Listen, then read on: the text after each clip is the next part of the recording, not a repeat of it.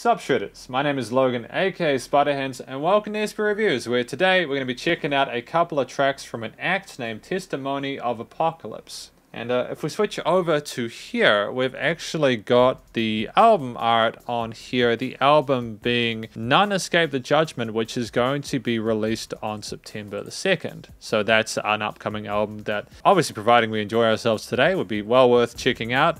We're going to listen through each of these two tracks from start to finish, and we're going to hear what we think. Let's go.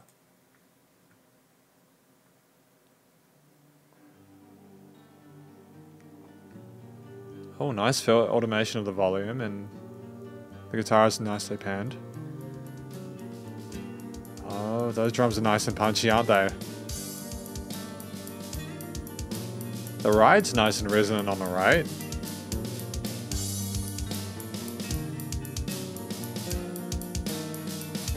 Oh, that bass is high, isn't it? I like it when bassists explore the higher part of the range.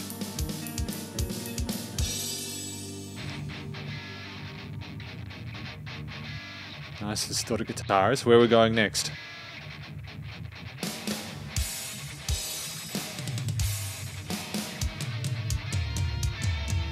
We're getting that automation of that volume at certain points, and it's kind of trippy, but I like it.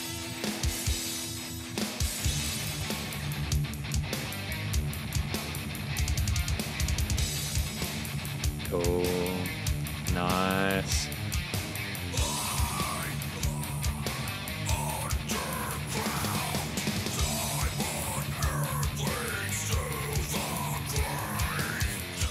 Dope. I like the vocals. I like how the guitar, bass, and drums are sitting with each other. They haven't oversaturated with like a whole bunch of reverb or anything. There's a lot of punchiness to the... Oh, going back to here. Yeah, there's a real mistiness to this part, the contra.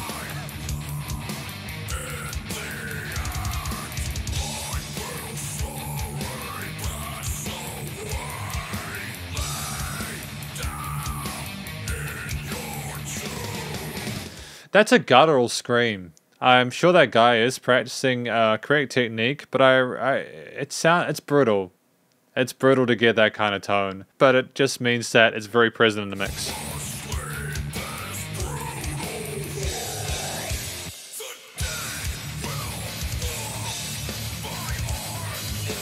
Nice change of approach with those rhythm guitars. Great presence with those palm muted parts.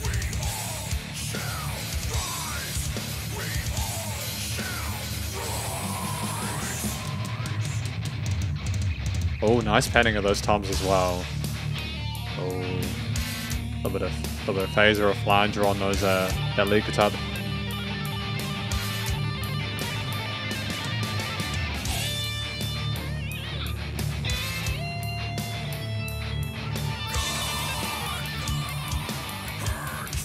Yeah, we've got a freneticism and a sense of chaos sometimes with the way this is arranged. Usually I'm used to like maybe having like groups of 4 or 8 bars together, but we will cut it short and we go for something of a more sort of progressive stance on it. And I kind of dig that. I like that it's unpredictable because you can hear that I think I've got a certain amount of time to make a statement, and then we suddenly switch and I'm cut off. But that's I don't mind that. It means that the music is inherently unpredictable, and that's actually a plus, believe it or not.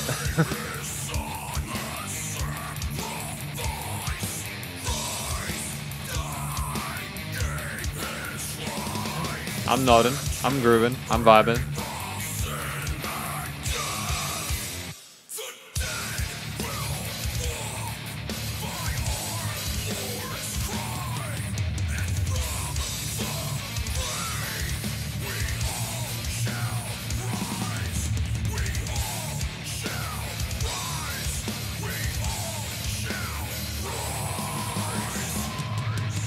Nice use of repeaters. I'm glad we double tracked those vocals at that point just for a little bit extra oomph, you know?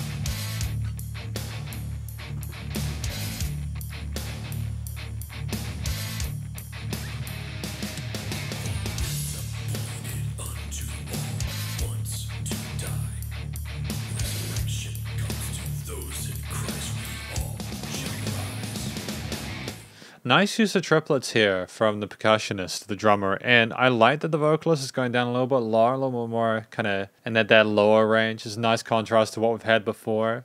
It forces you to listen a bit more closely, and then you kind of get overwhelmed by the other bits, but in a nice way.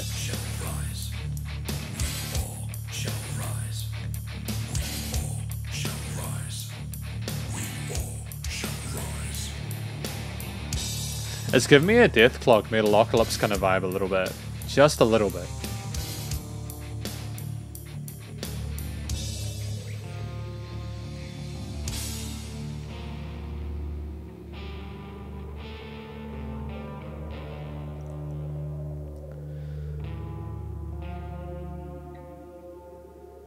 Nice use of wind effects here, or the wind foley, or the wind sampling, I don't know, but it does sound like We All Shall Rise, and it's like a hellscape. It kind of it helps with the album art here, the death being wandered over by the Four Horsemen, right? Four Horsemen, that's the name. Four Horsemen. Great start, great at first introduction. If you're gonna go for the style of music, make it heavy, make it aggressive, make it visceral. But again, I have to hand this to the band. Like, there was a precision with the way the vocals were done.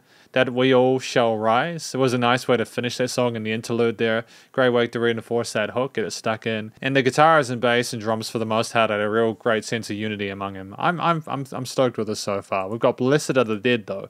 Track number 2. Starting with the bass. Nice mixing on the bass, eh? Sounds nice and round.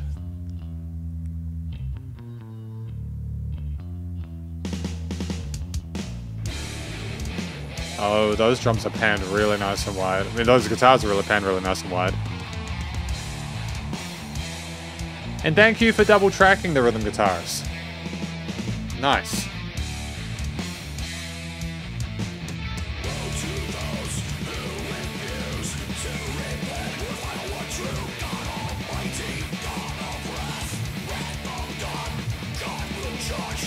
Are we gonna go full bore blast beats?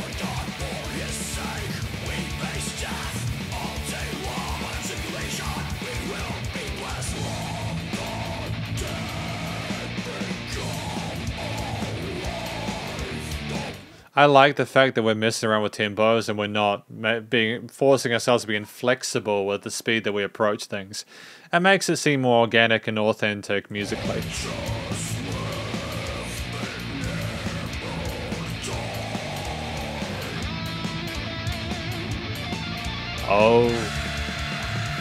Oh wow, okay.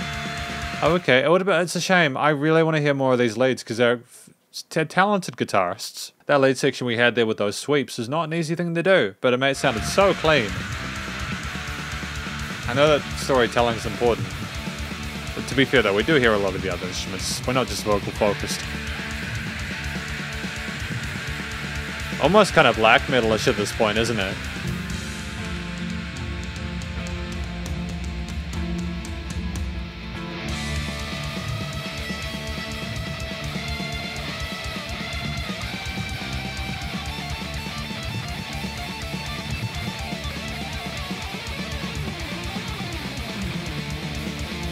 That was a hell of a clean run there.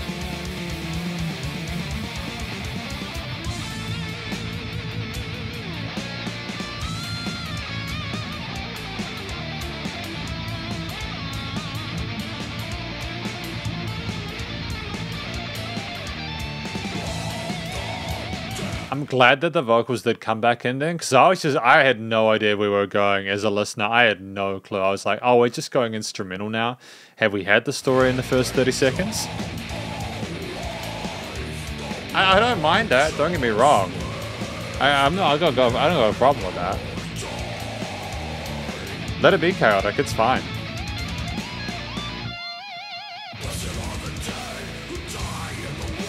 Breakdown time. Dude, what don't we have in this?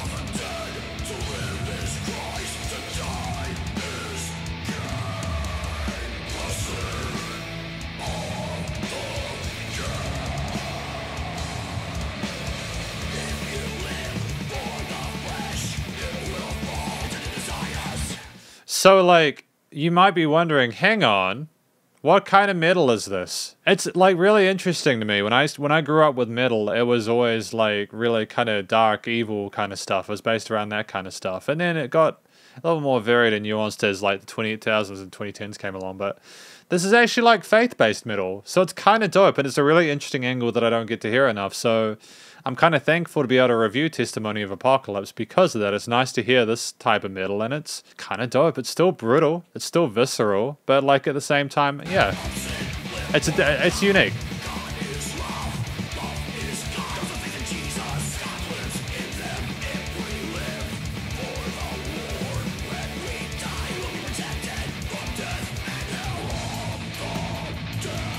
It's very, very it's more about the journey you're going on rather than trying to keep every single bar in a box.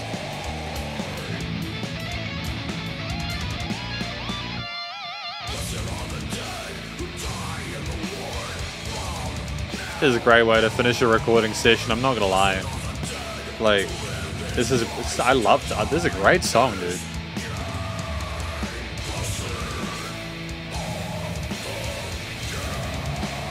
That drumming is frenetic, man. Those double kicks. Those semitonal chromatic runs. There we are.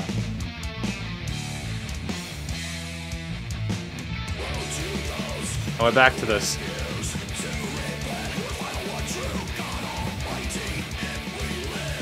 It's still something I'm getting my head around. Like, just naturally for me, with the vast majority of stuff I review, there is just a set tempo for the most part, so it's kind of still unusual to me that they would just completely just abandon a set tempo and just switch to that on the bar, but that's what they do, and I kind of get it from just the sense of, like, again, like, they have a vision for a riff, and they just go straight to that, and that shows a real sense of musicianship, I suppose, at the end of the day.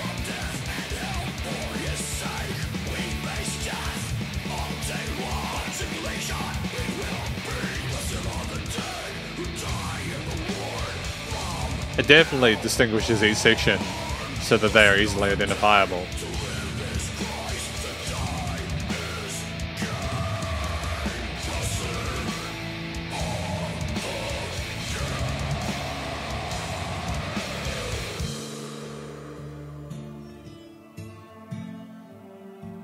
Great work with this interesting effects chain on the guitar parts. I wasn't expecting this, to be honest. I love it. Well done. Well done. Bravo. Genuinely.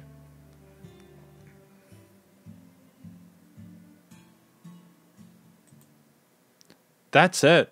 Those are the two tracks that we have today, off of Testimony of Apocalypse's upcoming album. That's released again on September the 2nd. None Escape The Judgement. We all shall rise and bless the other dead. And this is my conclusion of it. What do we think about this song, or these two songs today?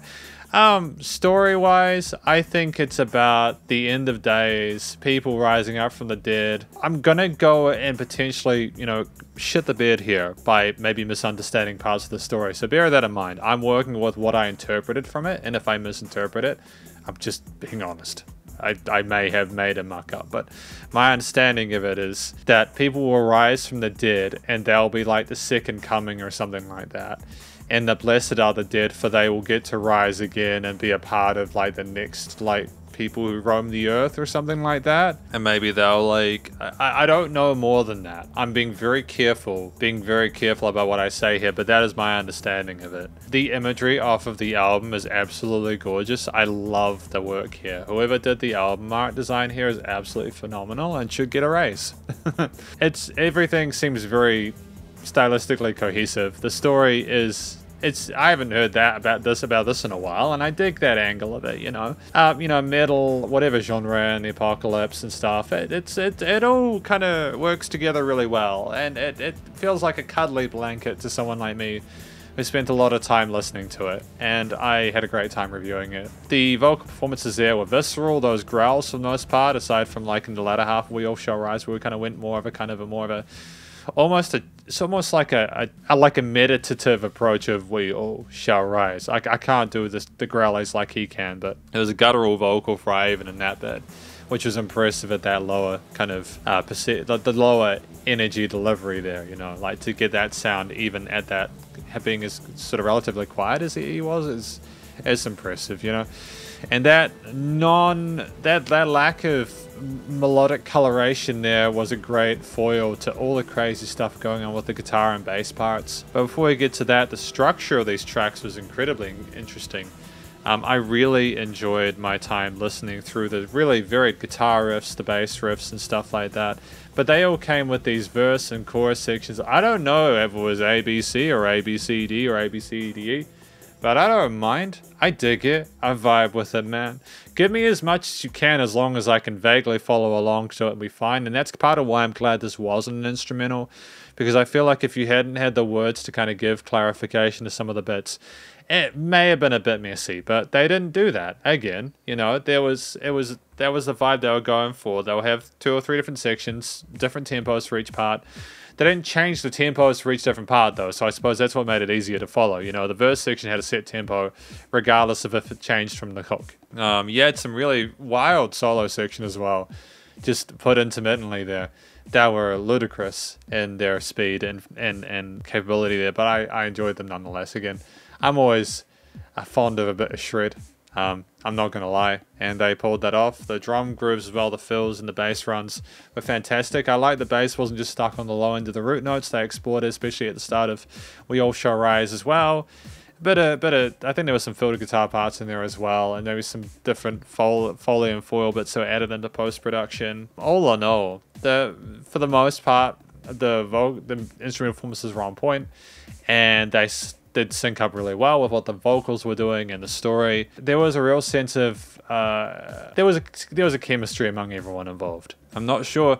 We'll talk about the production, recording, mixing, mastering now. I'm not sure how they recorded those drums, but I like the sound of them. I like the sound of the guitars and the bass as well, and the vocals. You know, the different effects change on the instruments. It took a little bit to get used to, just because of how clean some of the bits are in regards to the precision with the EQing and stuff like that. I'm used to like things being a little bit rougher than they were, at least at the start of it, but that's just testament to the clarity of the production there. You know, the post-production studio side was great. They did a really good job of getting the instruments level, filtering out any resonances there, and it was the kind of level of post-production you need in this day and age to really stand out. Obviously, there could have been, I personally, and this is me being really pedantic and anal about it, there could have been a little more gluing in some bits. Like, there could have been a little bit more like reverb in the signal chain or something like that, and master chain or something like that, just to get things like a little bit closer together. But that's totally fine. Again, I'm not going to tell these guys how to mix and master their music. They've done a great job of it, and I'm happy with what I heard so far. And I'm sure that when the album comes out, it'll just slap, man. It'll be fantastic, a great time. All in all, a really convincing first introduction to Testimony of Apocalypse, with, you know, their upcoming album and We All Shall Rise and Blessed Are the Dead. And I wish them the best of luck in future. But effectively, this is my review of some of the tracks from Testimony of Apocalypse. If you enjoyed this, and hopefully you did, please do go show them some love via their various social medias. And I'm sure they've got music on other digital streaming platforms like Spotify and all that. Stay cool and stay safe, and please remember to support local musicians and artists at this point in time, as either help more than ever with all the crazy stuff going on in the world. And I will catch you in the next review. Spiderhands out.